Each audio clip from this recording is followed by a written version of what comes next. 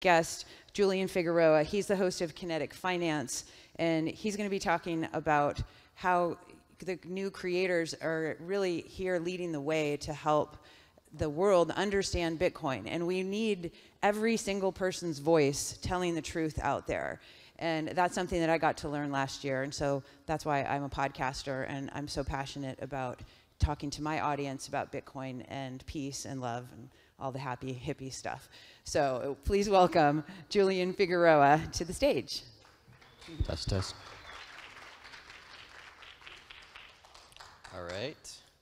All right, so today my presentation is on the new era of Bitcoin content creators. So for those who don't know me, my name is Julian Figueroa. You can find me on Twitter, Instagram, YouTube under the name Kinetic Finance. I make a lot of different stuff. I do a live show on Fridays. I do 60-second TikTok breakdowns of Bitcoin concepts and hard money concepts. I'm making documentaries, whenever I have the chance. And I feel like I'm a pretty creative person. I try my best to look at everything through the lens of a filmmaker and how to tell a story through the medium of film in a visual way, in an auditory way. And I came into Bitcoin in 2016 not really finding any of that content that really inspires me. So I wasn't finding a lot of Bitcoin filmmakers when I got into it. And today there's tons more, and it's growing really rapidly. And I want to talk and hopefully inspire some of you out there who have that burning creative passion to pursue this. But ultimately, at the end of this presentation, I have a call to action for everyone here. I have a call to action for the viewers of this content, which is basically all of us. If you've ever watched any video on someone talking about Bitcoin, you're part of this. If you're a creator out there, I have some advice. And really importantly, if you're a company out there, I have some advice too about taking risks on the type of people that are now entering the space. All right, so the first thing I want to kind of use to stimulate your ideas here is that creators and artists paint the world. We have Bitcoin wallets, we have architecture, we have all these things that we think are just the product of engineering and mathematics and code and marketing and business plans, but ultimately what the people see, what we all see, is we see the work of the artist at the end. We see, whether it's in UI design, whether it's the way that something's explained, artists paint this world and they give it color. And when I think about, the internet back in the day, just like Bitcoin, it was just a protocol. It had no color. And I think it really was the early pioneers of the internet creating all sorts of weird content that really brought in the waves of tens, hundreds of millions, and billions of people to build out the internet to what it is today. So what did our first experiences using the internet look like? So the first time when I used the internet, I was, I think, 5 or 6 years old.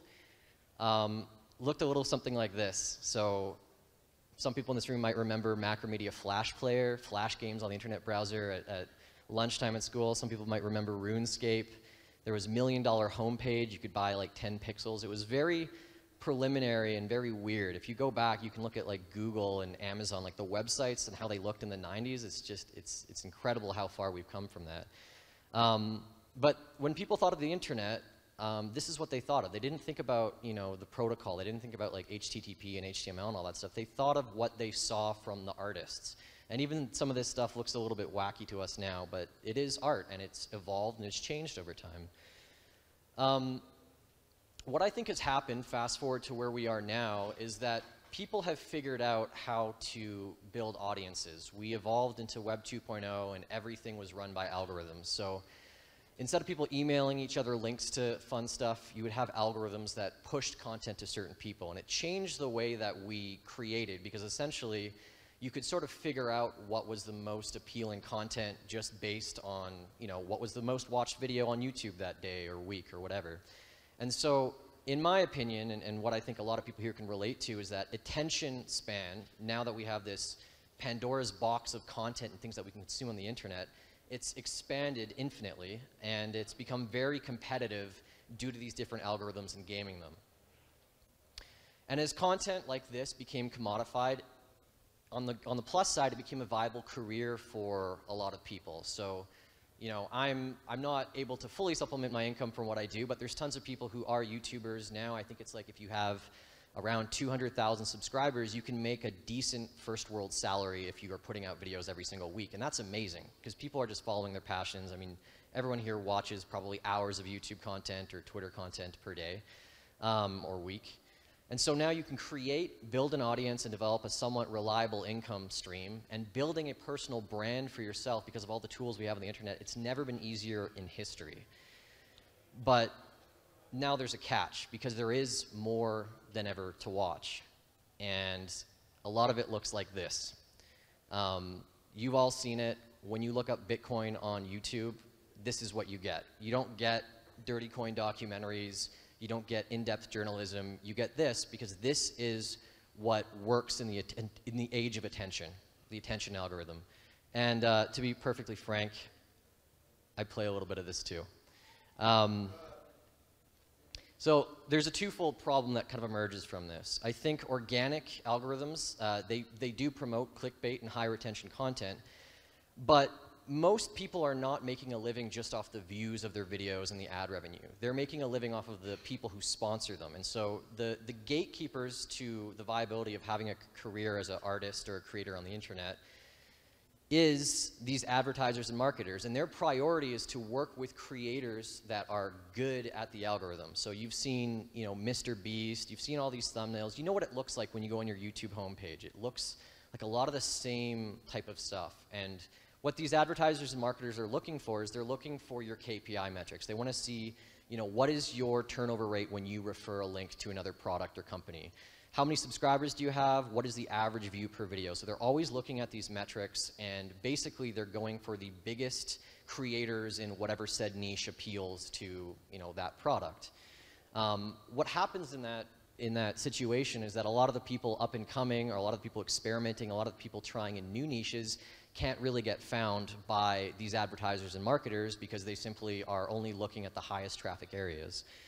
And so I like to think today, if, you know, Leonardo da Vinci was around and William Shakespeare was around, in order for their work to get seen, they wouldn't be able to go to an art gallery and put something up or have someone tell you about it. They would be competing with millions of people creating very similar stuff, and they would have to play the same game. So you got Leonardo da Vinci's would probably be live streaming his painting today if he was alive.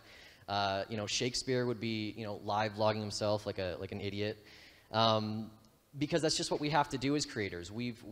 Because there's so much competition out there on the internet and attention is so scarce now because of that, you have to become not only just an artist, but you have to become your own marketer as well. And the reality is I could sit here and stand here and complain about this all day long, but the attention economy isn't going away tomorrow, the same way that fiat isn't going away tomorrow. And you can draw a big parallel between, you know, high time preference and watching clickbait material, and low time preference and watching longer material, more thoughtful stuff, and being a part of that. But the cold hard truth is, if you are like me and you're sick and tired of watching this bland, uninspired content, we all have a role to play to break out of that mold. And so, in my opinion, we need to be more proactive as a viewer or consumer of this content. As creators, we have to listen better to our audiences and see what they want, and also follow what we really want as well. And the sponsors, who play a really big role in funding these artists and making their career paths viable, also have to be willing to take more risks as well. And so, without further ado, oh, sorry, one more part here. How does Bitcoin fix this? I can't do a presentation on creating and not talk about Bitcoin. Bitcoin fixes this in some really interesting ways, and I'm going to share some stats on how it's really impacted me as of late. Number one, I don't know how many people, can you raise your hand if you're on Nostr? Awesome. Wow, okay. I want to see this whole room by next year, but it is an amazing place if you're looking to create content, because there's no other platform on earth where you can do micropayments through clicking the like button. So right now, you know, I know Damus, which is like the biggest client on Apple, they banned you from zapping accounts, but there's even these workaround plugins that you can install through back-end wallets, where you can just hit like the hang 10 emoji on any post in the Nostr client, and it will instantly send 100 sats or whatever. Bitcoin enables this. There's no other cryptocurrency that's pursuing this. There's no fiat on-ramp that allows that quick of a transmission of fully settled money to a creator, which is really cool. There's also no barrier to entry based on region or demographic. A lot of people don't know this, but in order to actually make any money as a creator, a lot of these platforms have minimum barriers of entry. So on YouTube, it requires at least 4,000 hours of watch time and 1,000 subscribers to monetize content. I was putting stuff out weekly for almost 2 years, spending about 20 hours a week in order to build up enough of that audience. And even today, I'm lucky to make about $30 a month in ad revenue, and I'm pumping out videos 3, sometimes 4 times a week. So that's not really viable. So again, it falls a lot on the sponsors to kind of help keep these things going. The other thing that Bitcoin does is it offers another revenue source. As a creator, again, you can't rely on just ad revenue. You can't rely on just sponsors. A lot of people here have merchandise. I can see Paco in the audience. He's got his own shirts. I'll probably do shirts at some point too. But you kind of have to have a bit of a hustle as a creator to really make enough income. And so being able to use Bitcoin through these platforms, whether it's Geyser to do fundraising out in the open, whether it's Nostr through the Zaps, creates a whole other stream of income which allows creators to pursue their passions. And just to give you some data on this, I've been posting my shorts. You might have seen my 60-second shorts on Bitcoin or whatever. I receive about $6 to $8, about 18,000 sats per video post. And I only have around 1,000 followers on Nostr. They're all hardcore Bitcoiners. But the math is like this. If only 2%, 2 out of every 1,000 of those followers send me 38 cents per post that I make $64 a month. Now that's maybe not much to a Canadian or American, but that's a lot if you're maybe in El Salvador or Guatemala or one of these countries. And again, on a very small follower count relative to what a regular creator might have. So barrier to entry gets lowered.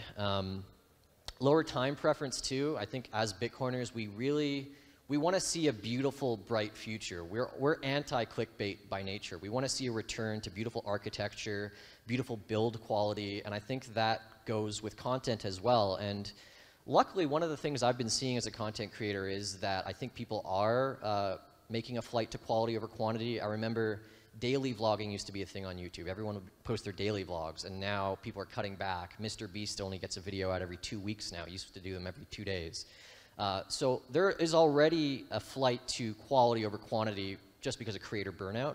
But Bitcoiners have a really important role to play in this as well because they demand high quality in all facets. They're the best criticizers.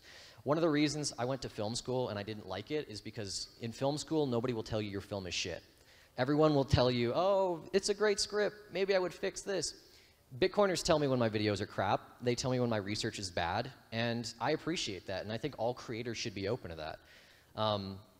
Bitcoiners also understand that the only thing more scarce than the 21 million Bitcoin limit is the amount of time that you have. So Bitcoiners are very good at picking out people's content that just wastes time, and they prioritize people who are concise, to the point, high signal, low noise ratio. And most importantly, in my opinion, Bitcoiners want the truth. We all like to create Bitcoin, propaganda, pump numbers. I think Bitcoin's going to 3 million or whatever. But ultimately, we want the truth and we want realness from the stories that we tell. There's a lot of stories about circular economies out there, and I think in the beginning, a lot of them were either, this is all, disaster, it doesn't work. And then on the other end of the spectrum, it was like, this is the most amazing thing ever. This Bitcoin circular economy, everyone's getting paid in Bitcoin. And neither of those stories are true. And I think what I've seen from a lot of creators is people are getting really real about where Bitcoin adoption is today. And Bitcoiners are pursuing the truth. We want Bitcoin to succeed, but we want to tell real, raw, honest stories about where we are in the world. I hope I don't run over. So in the last 11 years of Bitcoin's life, if you've consumed any Bitcoin content, it's been one of these. It's been tutorials, it's been coming to conferences, it's been podcasts, it's been books, it's been price analysts, TA gurus on YouTube, and it's been news shows and news coverage. All of these, in my opinion, I think are really important for us to keep producing and to keep learning from and to keep sharing with others on their orange pill journey, but it's not colorful enough. It's not going to get a whole new generation of people into Bitcoin. We really have to start taking a lot more risks in the stuff that we create, and luckily, I've started noticing this in the last 2 years. 2021, I'm making 60-second shorts. There's other great creators making 60-second shorts. Paco's in the audience. I'm going to keep calling on him here. He's doing adventure vlogs, Max DeMarco doing documentaries, people doing comedy sketches and shows explaining Bitcoin through comedy and parodies, people making Bitcoin-based video games, telling the story of Bitcoin through like 8-bit video games, street interview content. I met a guy in Los Angeles who's making a whole fictional film about an executor of a will, and it has to do with Bitcoin. People doing social experiments, giving out Bitcoin on the street, stuff like that, and then even collaborating with other large influencers to kind of bring Bitcoin into their audiences and world.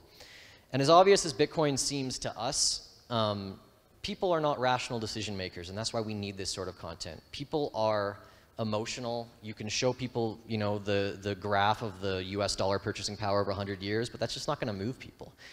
Storytelling in the Bitcoin space has to adapt, or we're going to lose the war against better funded mainstream fear-driven storytelling. Greenpeace USA spent $100,000 on this artist to make this, and you know, us being Bitcoiners, we co-opted it, we made our own meme. I can't remember the last time a single Bitcoin company, of which there are many, and some of them even here, well-funded, have ever spent $100,000 on a piece of art or an art project like that. And then the crypto companies too, they're willing to take the risk to invest in these Shark Tank knockoffs, right? We might never watch it, we might think it's trash, but they're going out there, and these shows, whether we like it or not, are becoming part of the culture because they're going out there, they're replicating existing things, and they're trying something new in the crypto space, and they're bringing in people that way. And I hear a lot of excuses, because I talk to Bitcoin companies all the time. Oh, but they have money from the fiat machine. You know, we would spend more money on Bitcoin creators, but it's a bear market. We got to pinch every sat. Oh, we're not sure it's worth the investment. We don't know how many signups or, you know, referrals we're going to get from it. And what I have to say to that is no more excuses. We don't have time to wait for number to go up once every 4 years and to have a marketing budget. We can just, you know, splurge on things. This has to be a part of every Bitcoin company because ultimately you guys have the capital to fund and make these projects come true. And people want to see it. And I think I'm an example of this. I've been making really outside the box content. People have come to it and shared it, and it's really blown me away how many people have connected with it. And I think it's just because there's just a lack of this stuff out there right now. I'll try and wrap this up in 3 minutes. I have 21 ways to make beautiful Bitcoin content. Piece of advice, 7 for the viewers, 7 for creators, and 7 for companies and donors. For viewers, seek out beautiful work. Break your routine. You listen to a podcast every week, or you only follow like 6 or 7 people on Twitter to get your information. Break your routine. Try and find other people. One of the best things about the Bitcoin space, which goes into number 2, is that people do elevate smaller voices in this space, and I encourage you to do that too. If you see a small content creator, 100 followers, but you just generally like what they're doing, share it. It makes a massive impact. Comment and engage with the material too. Help the algorithm or whatever. Contribute, whether it's Noster, whether it's buying a piece of merch from one of these creators. Every penny helps with this stuff because we're all risking our lives to do this without really being certain of the outcome of if we can make it a viable career. Consume intelligently. Don't waste your own time. I know it's very easy to, sit and watch price hopium and euphoria all day and kind of reinforce existing biases. But consume stuff that challenges your beliefs. There's a lot of Bitcoiners in the space that don't all agree with each other, and I think it's important that we seek that content out too. Be a critic. If you're following someone, you like what they're doing, engage with them. And yes, we do read all your comments, especially maybe a couple of the people who have 1 million followers don't read the comments, but you can go to any big Bitcoin creator and you can ask them, and trust me, they look at everything. And last one, which is really important, don't be afraid to create yourself. I know some people are afraid to get out on a stage or to make a video themselves or to write things. Don't be afraid, and feel free to ask creators anything too about that journey, because we're going to share that story either way. For creators, I'm going to run over just a little bit, but not too much. Be patient and stay solvent. This was the biggest thing for me in the beginning. Is I didn't go guns blazing on this because I wasn't sure where I was going to end up. And I think it's important to put 100% of your effort into creating content, to have a vision of what you want. But you have to stay solvent because it does take a lot of iteration and time to actually get to a content routine or to create half-decent stuff. It took me a really long time to get more comfortable on camera, to want to be on stage. And you can go back to my YouTube channel or even my shorts and look at my old stuff, and you can see I was uncomfortable. I didn't quite find my flow yet. It takes years to really find your flow state and for people to really connect with whatever that is for you. Number 2, and this is really important, always have big goals and dream projects. This is the advice that they give to screenwriters and to people in Hollywood. Always have a script you can pitch, because you never know who you're going to meet who might like some of your old stuff and say, hey, how can I fund what you're doing in the future? Do you have any upcoming projects? Always have some type of crazy big goal that you can pitch to someone, because you just never know, and especially in bull markets, the capital can come really quickly. Number 3, equipment doesn't matter. As long as people can hear you and see you, you can grow. You don't need to have all this fancy film equipment. Take risks in the stuff that you make, but keep a routine. So whether it's once a week, once every 2 weeks, every day, figure out what you can manage, and you can play around with the type of stuff that you put out in that time frame, but be consistent with it. Number 5, don't tread alone. You don't have to be alone on this journey creating content. Elevate others in the process. If you find yourself in a group of other creators, it's one of the best ways to stay encouraged to keep making stuff.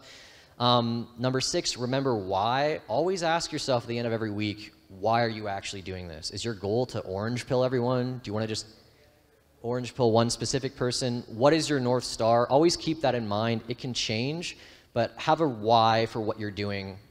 It makes sure that the stuff that you put out there is really your best work. And number 7, be you.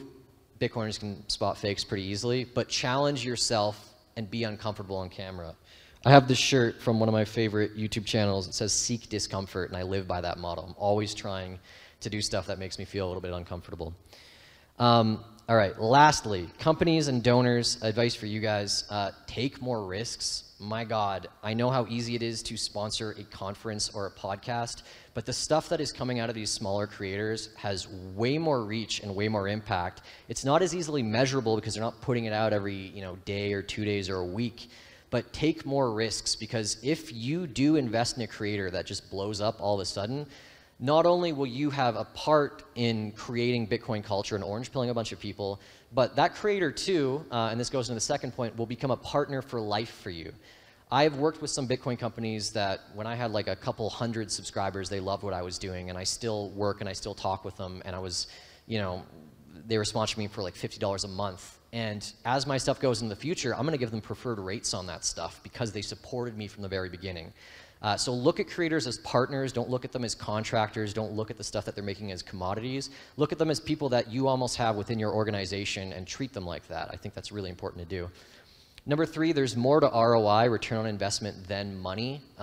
If you're only sponsoring creators so that you can get more signups, that's going to only work for so long. I really think that we're moving into the world where people will align with creators and the companies they align with. I can throw a couple names out there like Surfshark VPN, Squarespace. All these companies, they sponsor hundreds and hundreds of YouTubers. They have varying rates. It's not one size fit all. But most importantly, you knew all those brands because you've watched a YouTuber plug them at one point. They've built up that loyalty, and to me, that's more important than just the money.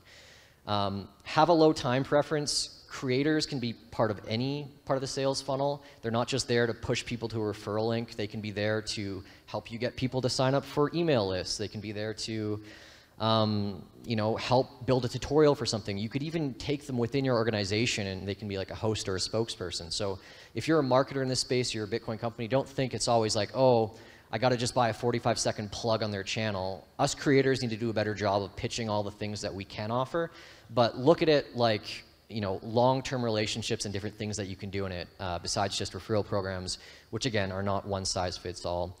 And lastly, second to last, beautiful work is priceless.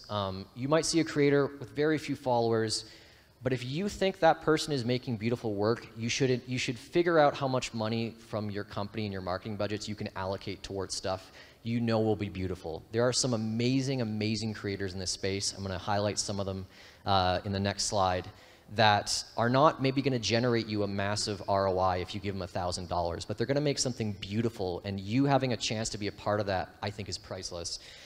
And then number 7, take more fucking risks. Did you really start a business in Bitcoin to sponsor a bunch of podcasters? I don't think so. So we're changing the world. Take some more goddamn risks. These are some of my favorite creators. I won't go through all of them. Some of them are in the audience, but please do check them out. They're doing some really cutting edge stuff, from comedy shows, travel vlogs. like everything, Spanish language content. I just met the Stack Chain magazine guys. Those guys are so interesting. They're creating like the Mad magazine of Bitcoin culture, which is just such an interesting idea. Check out all these creators. They're doing some really amazing stuff, and I really encourage anyone in this room to sponsor and support them in what they're doing. And lastly, you can find me at Kinetic Finance. My big project that I'm doing, if you're interested in seeing more of my work or funding what I'm doing, in the next 4 weeks, I'm going down to Peru, and I'm making a documentary about this nonprofit called Motive, their exploits in building circular economies across dozens of villages in Peru, and we're focusing on some really interesting character pieces of people who have had their, their entire lives changed from Bitcoin. So yeah, that's it. Thanks everyone.